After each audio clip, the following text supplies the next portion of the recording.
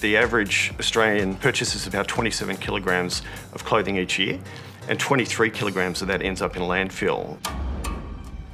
We need to innovate and to stop thinking about clothes at end of life as waste and start thinking about clothes at end of life as resource.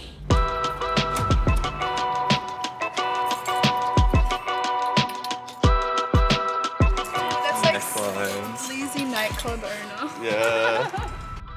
Well, traditionally, fashion's been done the same way for centuries. So we've never seen a point in time to transition and take a whole industry in a completely new direction. Some sort of another industrial revolution, really, for an old school manufacturing system.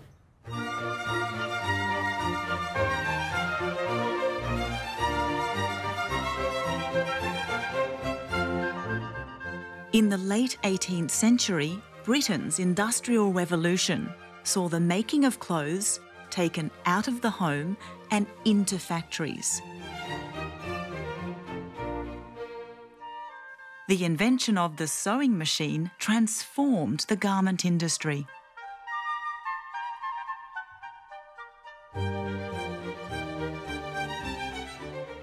Shops displayed the latest fashions. I think if you look back at the history of retailing in Australia, and you need to probably go back as far as the Second World War, when polyesters and man-made materials started coming into the market. Certainly the development occurred then when cotton shortages were obvious through the Second World War. In laboratories like this, new products for tomorrow are born, and an even closer watch is kept on the quality of today's production. Here, too, are to be found the textiles of the future.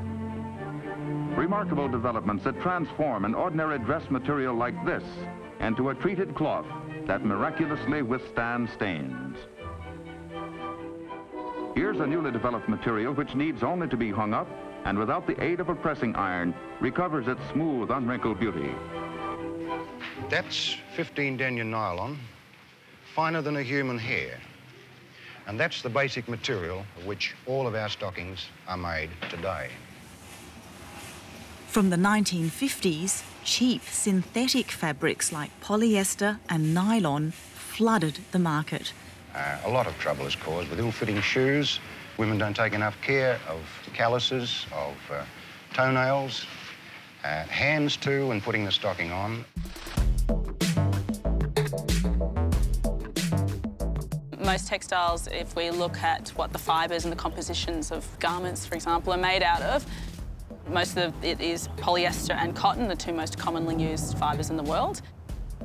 And given poly is plastic, if you're looking at poly garments, and they may be blended with the cotton, so the cotton has the natural ability to break down, given it's organic, but polyester, therefore, will stay around just as long as any other plastic ending up in landfill.